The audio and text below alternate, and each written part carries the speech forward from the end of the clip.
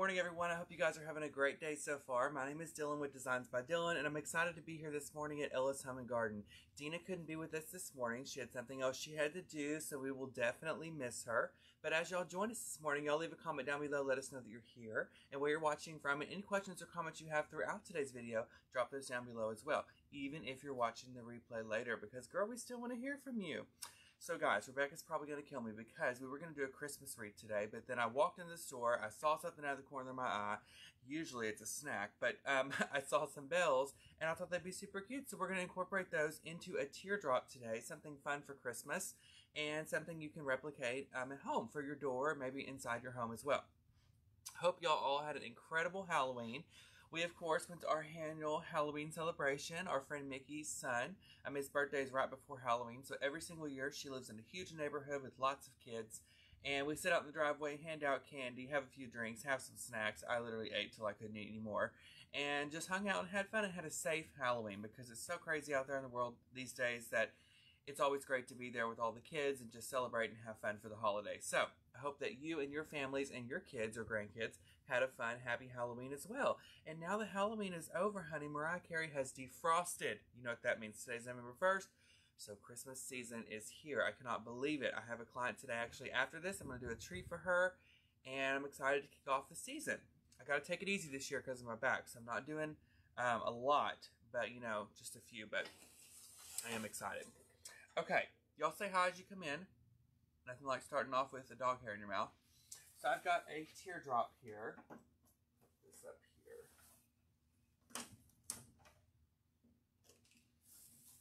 Okay, and you guys want to use probably a 32 to 36 inch teardrop. So it just depends on what you want to use.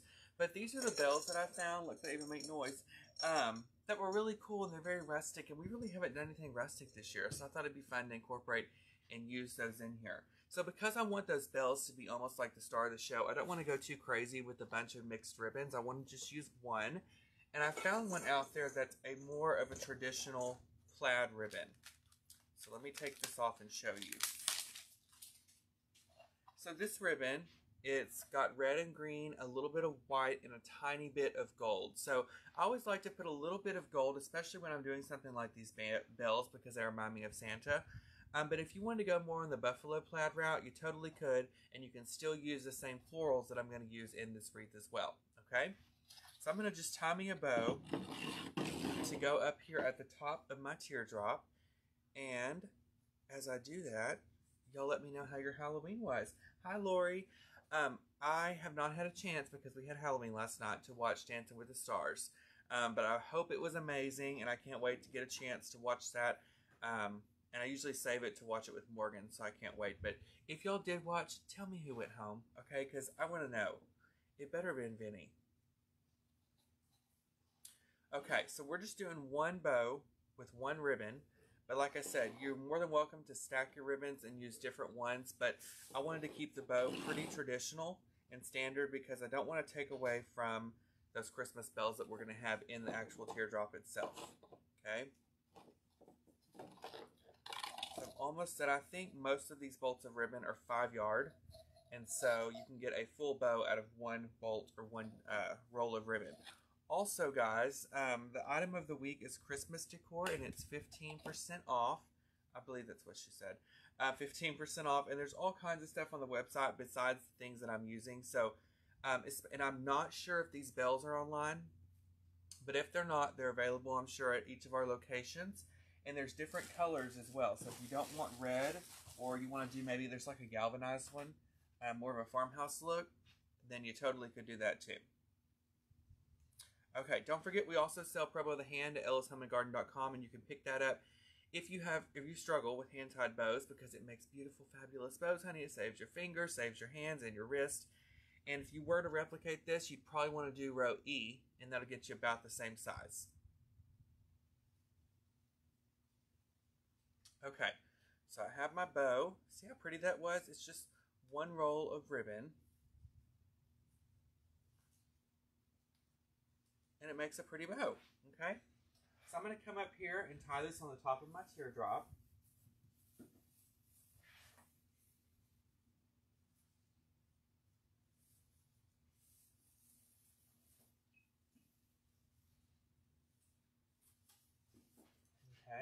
Once you get that up there, just kind of fluff it around. And if you're familiar with Ellis and you've been in here and shopped before, then you know that every Christmas they put out their Christmas bell swags, which are very beautiful and they're timeless, and it's something that you can use year after year. They really never go out of style. Well, this is kind of similar to those, although we're using a different type of bell, okay? So with this bell, let me find my scissors. They're right here under my stuff. I'm going to cut off the tag and that piece of rope. And then these have a hook up here at the very top. So I've got two bells. These are pretty large in size. So I'm going to come up here at the top. And I'm going to anchor in my first bell. Okay? You want to kind of swag it off to the right, because then we're going to put our second one right here, and we're going to swag this one off to the left.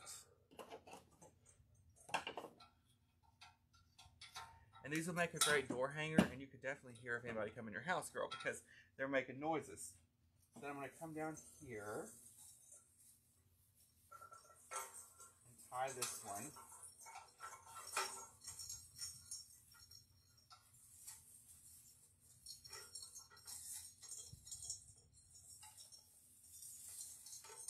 Off as well. Okay? So you have two big bells that you can put on your swag.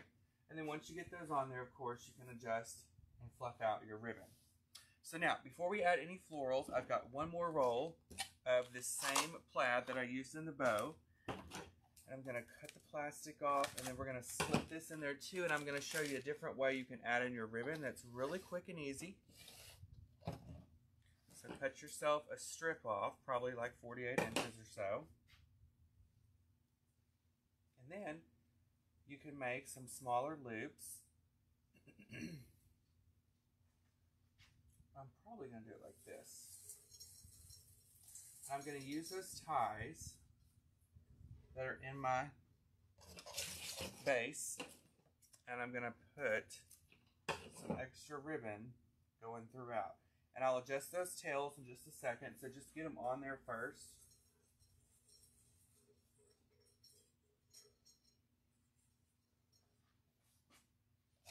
Okay, don't forget about the bottom down there. I'll put a little piece down here. And because these bows, guys, are a little bit larger, or not bows, bells, they're a little bit larger in size. That's why I went with a 36-inch teardrop, but like I said, if you prefer a 32, you could do that. And also, if you had a smaller bell, then that would work out in your favor as well. Okay, so I'm just going to curl the ends of my ribbon.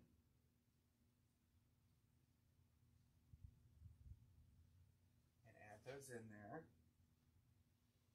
Okay, so all we've done so far is just added two bells and a little bit of ribbon. So you could totally stop here. This would be a stopping place if you wanted it to be. But I'm going to show you how we can add little florals to dress this up even more. So one of my favorites is, of course, cedar. So this is a cedar floral stem. Okay, I'm going to cut this. Now remember, this is for demo, but if you're doing this at home, you want to definitely glue it, or if you plan on reselling. So I'm going to start placing in a little bit of my cedar. And I chose this one because it's not technically real touch, but it looks and feels very realistic, and I love that when working with especially rustic items. I just like the mixtures and textures of greenery that it gives you. So I'm going to alternate these through the rest of the teardrop. Hi, Elena. Thank you so much, honey. I appreciate it. Hope you're having a great day. Okay. Go right here. Add another one. How pretty that is already with just the greenery, guys. And a tip for you is, say you don't have this pick at home and you're on a budget, or your client is, then you could just take a garland, if you have a garland that you have, and cut it up that's got a different texture in it besides like a PVC, and you could incorporate that into your teardrop as well. So either one of those would work. You don't just have to use the exact piece that I'm using here. Y'all want to remind you, I don't know if they're for sure dates of when it opens, but here at Longview, they have Christmas at the Gardens. I'm trying to look out there, I can see lights. They're out there working, and they have a beautiful Christmas light display with all kinds of things. I think they have like hot chocolate and stuff like that. So make sure y'all get on the email list and stuff, or check the Facebook page for updates, because as they begin to open that up out there, they'll give you information and stuff. But if you haven't been, it's really pretty. I came through every year that they've done it. I think this is year 3 or year 4, and they keep adding more and more every year, and it's really fun for the family. So you'll have to come out and check it out. Okay, I'm continuing now. I'm going to add a little bit of flocked pick, and the reason I'm adding some flocking is because I have that little touch of white that was running down the center of the ribbon. So I just want to use a little bit of flocking to not only lighten this up, but to tie in what was in that ribbon as well. Okay? So y'all leave a comment and let us know what you did for Halloween. Whether you stayed at home with your family, whether you went trick-or-treating, whether you gave out candy. The neighborhood that I went to that I was talking about here in town, I've never in my life seen so many kids. I mean, they were everywhere. But it was fun. And they let them out of school. Well, Spring Hill does anyway. Let them out of school for Halloween yesterday. Although you'd think they would want to let them out the day after, because they're all wired from that candy. But they all seemed to have a good time, and they got to spend the whole day playing with their friends and enjoying the holiday. You know, I was talking to Josh, and we were talking about how when we were kids, we didn't get out of school for anything. I mean, they gave you like Wednesday, Thursday, Friday for Thanksgiving, and then you got, I think, 2 weeks for Christmas. And spring break, and that was it, honey. But now they let them out every other day, girl. I'm like, dang, can't y'all put these kids back in school? Okay, continuing to add in my flocked pieces, and don't forget about down here at the bottom, because we want all this to tie in. So now we have added, I'm going to zoom in a little bit of this. Oh, Debbie said they had lots of children. Girl, we had lots of kids too, but we had lots of adults. I mean, they were everywhere, running amok. Okay, so now that I have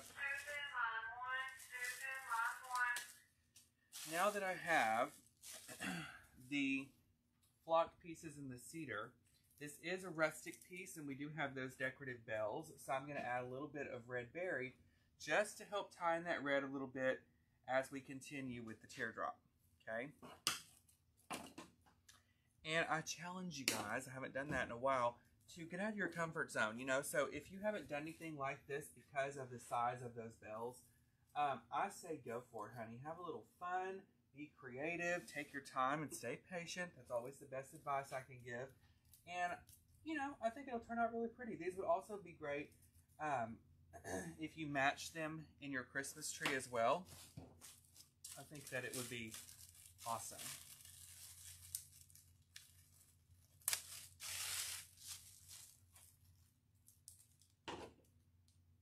Okay. So I'm going to continue adding in my red berry picks.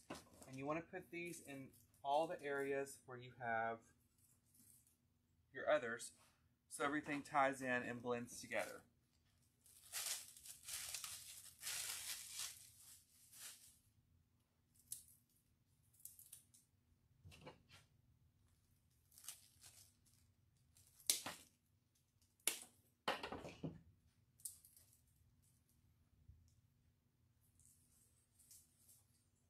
A little bit down there.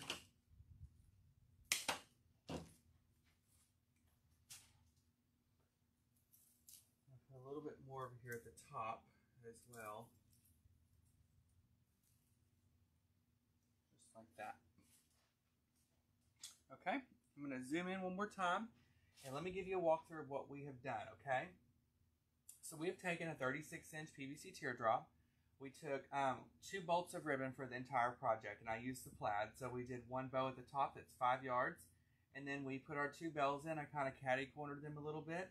Then we took our other ribbon, and I tied that in using the tips and stuff that are on the wreath. And then we added in all of our florals and mixed those in there as well. So again, you can do this on a 36-inch form or you could do smaller. It all depends on the size and the scale of your bells, okay? And I wanted to do this just to show you a different idea because we haven't done anything too rustic before, and rustic's one of my favorites, so I wanted to make sure that I showed this off to y'all. But I hope that you enjoy this and love it, and it inspires you to do something different. Today's November 1st, the start of the Christmas season, in my head anyway. Of course, we have Thanksgiving, but a lot of people celebrate Thanksgiving and still have their tree up, or they do it that weekend. So y'all make sure to share what your plans are for the holidays, whether you decorate now so you can enjoy it longer, do it Thanksgiving weekend with your family, because I'd love to hear it. I know Dina would when she gets back next week. Alright guys, I love y'all for watching. Shop us at ellishomeandgarden.com. Don't forget to check out the information about Christmas in the Gardens because they're getting it all set up out there. I can't wait to see it. And if y'all have any questions, drop those down below. Even if you're watching the replay and somebody will respond and help you guys out. Alright guys, have a wonderful rest of your day. I hope y'all had a great Halloween and we'll see you next time here at Ellis Home and Garden. Bye y'all.